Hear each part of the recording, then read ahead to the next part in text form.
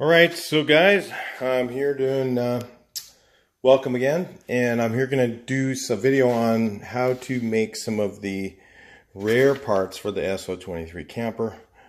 I guess this will end up being a video series, and this is some of the stuff I need to make. These are the sub-hatch, they call it latches. Hatch latches, and I found some pictures. Here's some that were listed on the Samba. You know, they want, like, I know a guy who has a set, and there's 3 of them. He wants $300 for them. You know, and oh, man, yeah, I just can't see myself, you know, anteing up for that. I mean, if I had to pay what it cost for all the original parts, basically I might as well just buy another camper already done and just drive it. So anyway, it becomes a challenge to make them, and I'm up for a challenge. So here's what I've got here. To make these things here, I'm going to use some flat stainless steel. Okay, this is stainless steel. I'll get this remnant from IMS Metal Supply. Also, I have this stainless steel, and this is 1/2 inch. So what I'm going to do is I'm going to make that shape, okay, out of this, okay, and then I'm going to take, and if you see there's 2 tabs on here, I'm going to take the 1/2 inch, then I'm going to make 2 tabs there, then I'm going to take a piece of the 1/2 inch flat, cut it into that shape, and then weld a piece of threaded rod on there. Then I have some, these are what these are called. If you want to look up to find something similar to this, it's not going to be exactly the same, but these are called thumb nuts. And so I looked up thumb nuts on eBay, stuff like that, and I found some that don't exactly replicate exactly the same thing, but you know, it'll be close enough for me. So you got these things here, and I'll just take this same flat stock here and I'll cut that shape into it right here, and I'll make this thing, and then this thing will flip down and thumb screw on to hold the hatch down. Now there's 2 of these for the hatch, and then there's 1 for the seat. So these are some of the things I'll be working on. I don't know how much of this stuff I'm going to get in this video. This here is my table. For the main table, I got to straighten it out a little bit with the, I'm not going to be doing that today, probably. I'm going to straighten it out with the planer I got. And then that's my small flip down table. And then what we've got here is we've got stainless steel tube, polished stainless steel tube. Guess what that's for? To hold that up. You know how that thing flips up and down. And then I've got another size of flat stainless tube that fits inside of that stainless tube. So again, these are all remnants from IMS Metal Supply. Okay, so then I have, this is my flat stainless steel. And what I'm going to do is I'm going to cut out circles, okay, and fold them, and that will make the upper and lower support that holds the posts in that hold up this thing. So, and then I'll also make the latch that you squeeze with a little spring underneath it out of this stuff. I'm thinking, I'm not sure. Maybe I won't make it out of this. I'll give it a shot, but we'll see how that works when I get there. And I might end up making that, well, no, I have to make it out of something. It has to be made of sheet metal. So, and I've got here, this is antique white Formica sheeting. And this came from a place in Florida. I forget what it's called. And it looks very, very similar to the original material that's on it. It's just look up antique white Formica. They sell it at Home Depot too, the same thing. but you have to order it. So I just ordered it directly from these guys. It was something like Formica Supply, some supply house in Florida, and they just shipped it out to me. They had free shipping, so I was like, why would I go to Home Depot and have to wait and get it shipped and go do all that and make a special order when I can just go there and it just comes to my house. So we're gonna start. I'm gonna go ahead and use a nibbler, and I'm gonna cut circles out of here. So we'll check that out and stay tuned. Watch the series of this. We'll talk to you in the next portion. All right, so successfully after 10 minutes of looking, I couldn't remember where it was. Got my nibbler, Harbor Freight one. All right, so noise alert, guys. Headphones. It's gonna be loud.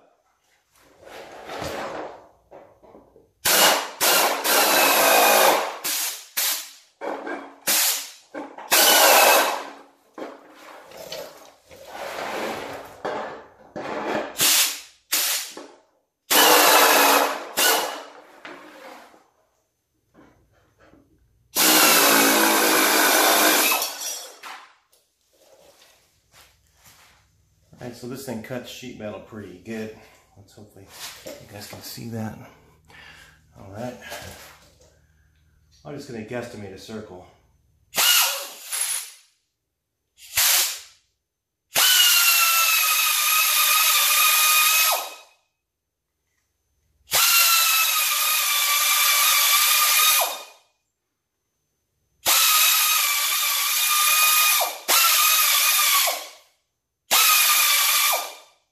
Kind of pushing the limits of this.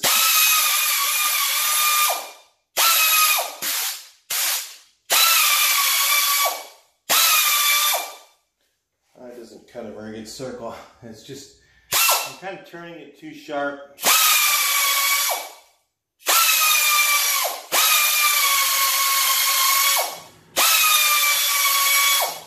So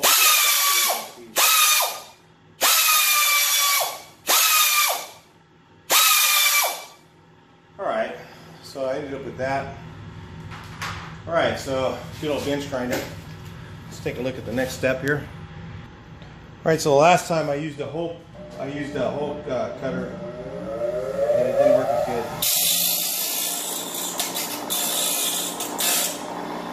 Notice I got these on.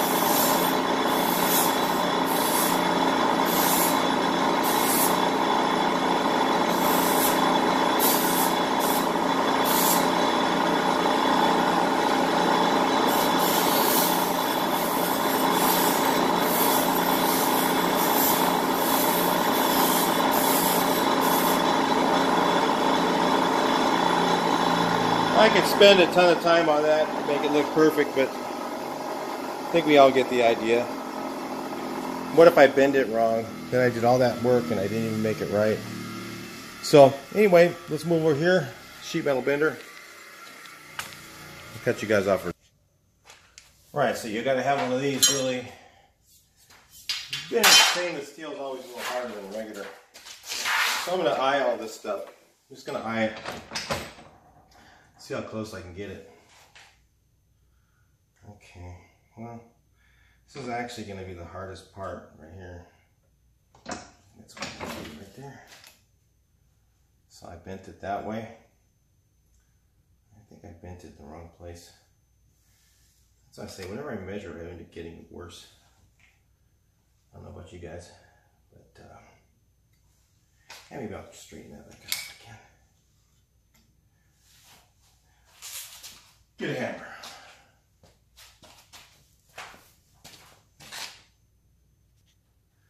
All right, so just straighten this back up.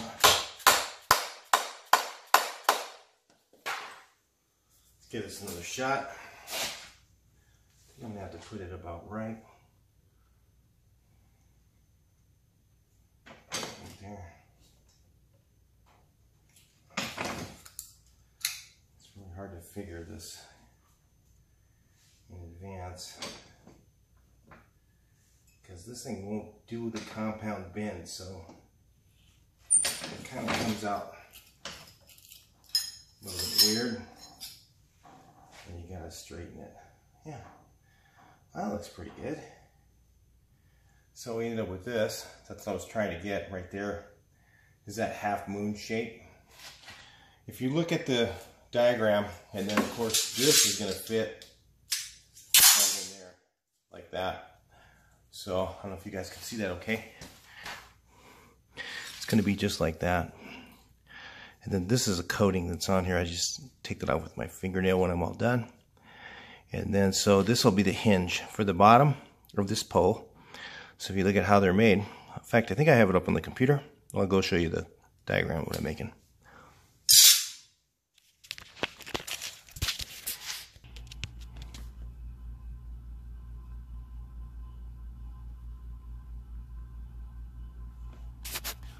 All right, so here's the parts I'm going to make. I'm going to make this little handle here.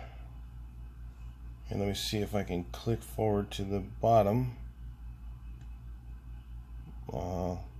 Then this here, I'm going to get a sign trim cap, it's called. Should match that pretty close. It just has a little bit taller edge on this part. These here, I saw some in the dollar store that look like that. I'll probably get those.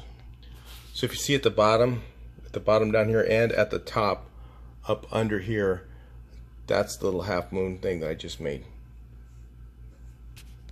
There you go, there's the other side. So you can see that this tube slides on the outside of the one below it, of that tube. I don't know if I can get back to it, of that tube. So that's how those two tubes correspond together. All right, let's go back out of the shop. All right, so you'll see when I peel this off, this is polished on this side. So this is basically the same thing as what you saw in the video. Goes onto that tube like that. And what I'm going to do, they had like little rivets in here. Now, I could use rivets or screws, but I'm probably just going to drill through here and maybe just put a cotter key on there, because then it's easily fixable and serviceable if I ever need to work on it.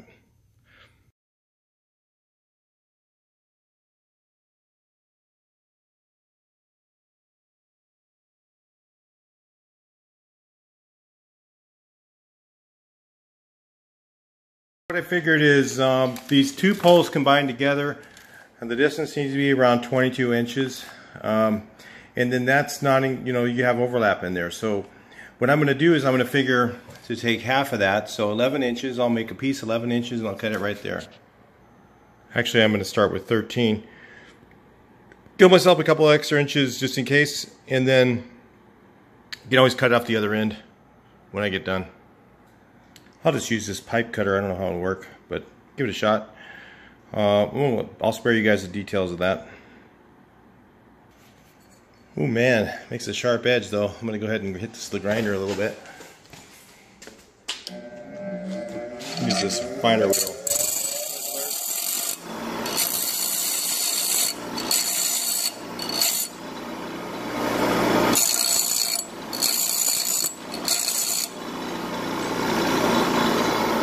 Alright, so we're ready to go. Alright, so I'm going to go ahead and cut the other tube real quick. I'm going to go ahead and cut that at 17. See how that works out. Alright, so we'll just do some cutting here. Alright, I'll finish this up. Same old, same old. Noise alert again, guys.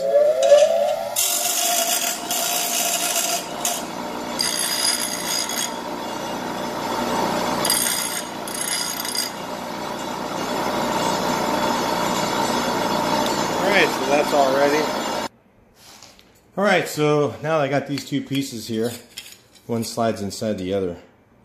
So one's going to be, and what I'm going to do, I just figured out, so I'm going to go ahead and make the incision. I'm going to make an incision right here, along here, and then with the cutoff wheel, try and make it nice and straight right here.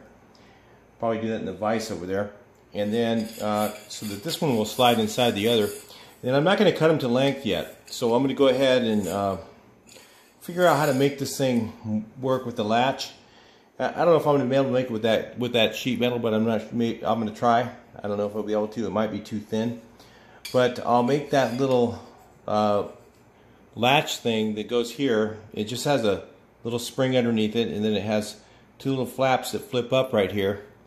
And so I'm going to make an incision this way, make one here, one there, okay, and then I'll make it so that those parts will kind of flap up, so that they'll so that other piece will have a part to bite on. And then there's a little pin on the end of it. It's actually a little piece of sheet metal, but I'll probably have to put a pin on it that goes into a hole that goes all the way through both of these, so that locks it in place. So when it goes up, it'll be spring loaded and it'll come up and it'll lock in that little hole. So that's kind of how they work. Now I know this is too long. That's okay, because what I can do is I'll go ahead and mount, I believe this end will be okay, this far end will be okay. I'll go ahead and mount that in, and then what I'll do is I'll shorten this as needed so that it locks up level. So anyway, I'll do that at the very end. Alright, so we'll go ahead and put this in the vise here. Kind of not too tight, I don't want to crimp it. I'll put an incision right in here, and then that will hold there. Then it has the little thing down below, so maybe right in there. Let's take a look here. Right, so again, noise alert, guys. We're going to be headphones. Beware.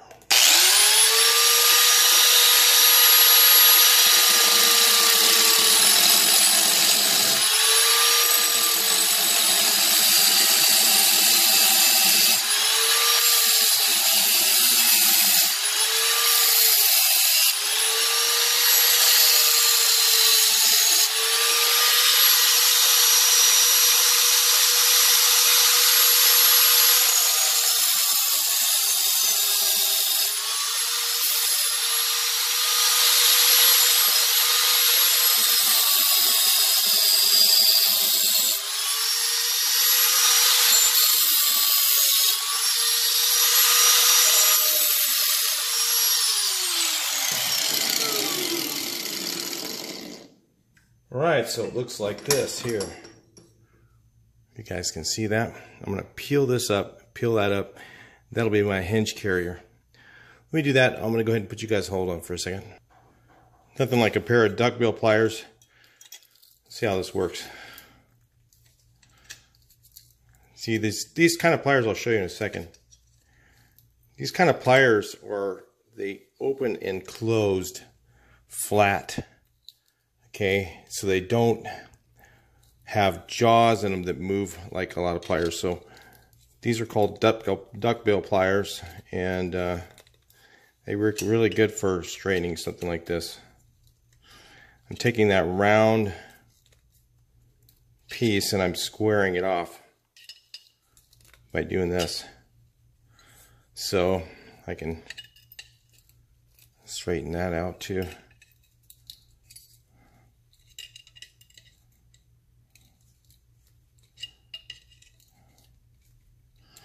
Alright, so what I need to do now, it looks like I need to take these ears off, and take those ears off, and hopefully this will work. I think so. What do you guys think? Think it'll work?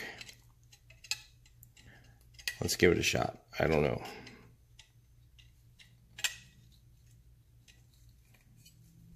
Never made something like this before. So, let's give it a shot. Okay, I'm going to go ahead and lop off those two ears. I'll let you guys, I'll come back into the video in a second, show you what I did. Right, in hindsight, I probably could have made this cut a little bit shorter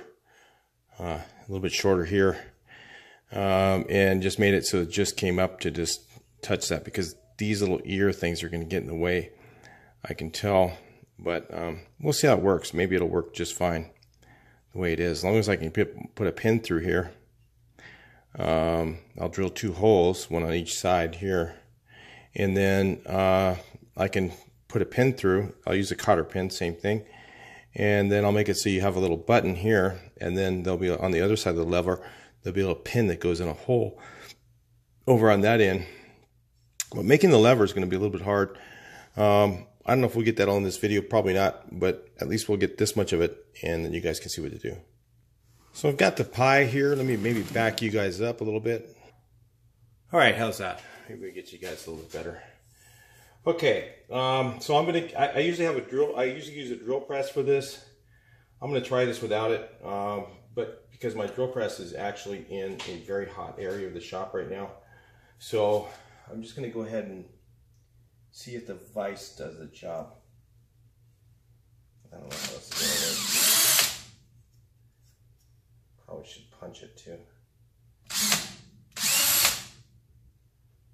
Especially in the stainless, it's always a little harder to drill than your regular.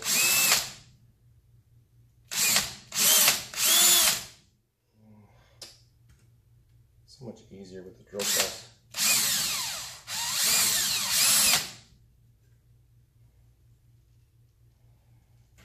It's working right there.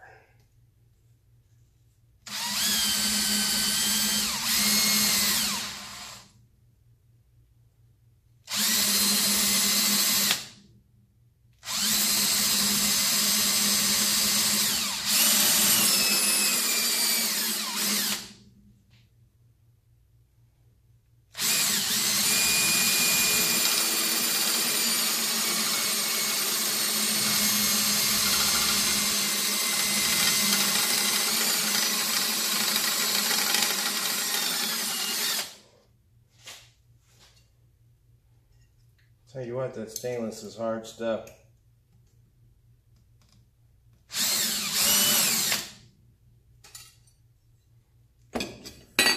My good bits too, they're in the other part of the shop, so. Well, I don't know if I'm able to do this right now. I may have to wait till I want to go outside. It's just over 100 degrees right now, so I don't want to get out there. But anyway, I'm going to go ahead and drill this and put it through so that this part's facing, let's see, like that. So it's facing the way it was in the picture. Then I can take this sheet metal and try and make the handle. I got to figure out a pattern for that. Let me come back into that in a minute. Alright, so this is what we ended up with here. So it's like a little pie thing here, and I just put it on with a cotter key. It's easy. You know, you could use whatever you wanted. If you wanted to use like a screw, or if you wanted to use the rivet, you know, just the idea. It just depends on how much time you want to spend on it. I don't want to spend that much time. So then I'm going to make this little latch here, and again, we'll take a look at that whole thing together. You see, again, this thing slides inside the other, like so.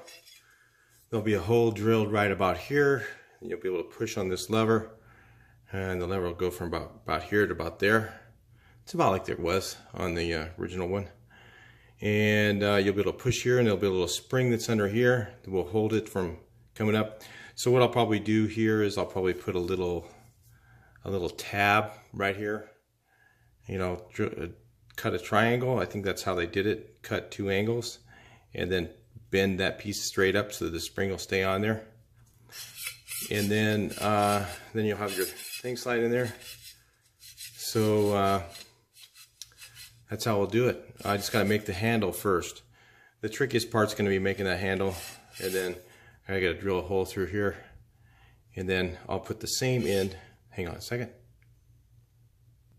So then when I finally get the height right, this will go on the bottom.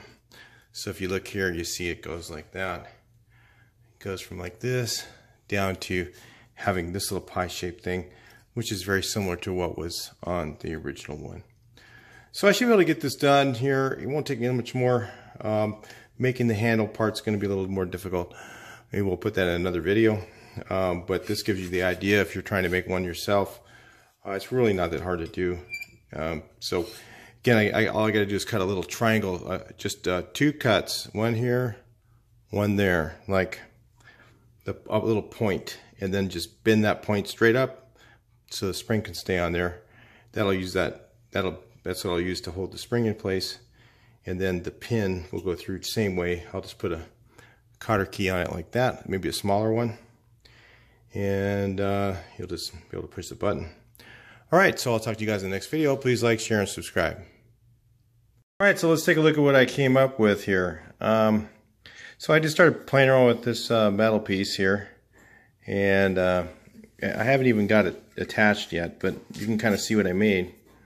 I made this little shape here, and then I made it so that this little end, I'm going to actually weld these corners together with a TIG welder.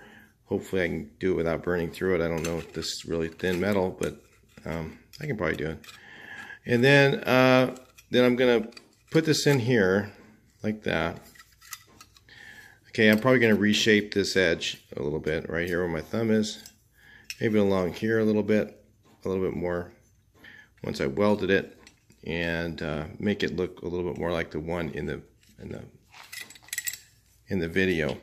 And then you can see here what I did is I just made a little point. Okay, then what I'll do is I'll put a spring on that, and then I'll put this in place. So if I get a tight enough spring, I'm going to get my Harbor Freight Tools spring assortment, try and find one that's about the right height. Maybe I'll have to cut one. I'll cut this end of it, not the end that goes on the little point. And I'll just put it on here with a lot of spring tension so that it'll push, it'll have a cotter key through here. It'll push this thing into the groove. I'll cut a groove in the other piece, and so that when I pull it up, it'll snap in place. So that's my goal. It should work out. Just a little bit about how you can do that if you're going to make one of these yourself. All right, I'll talk to you guys in the next video. Please like, share, and subscribe.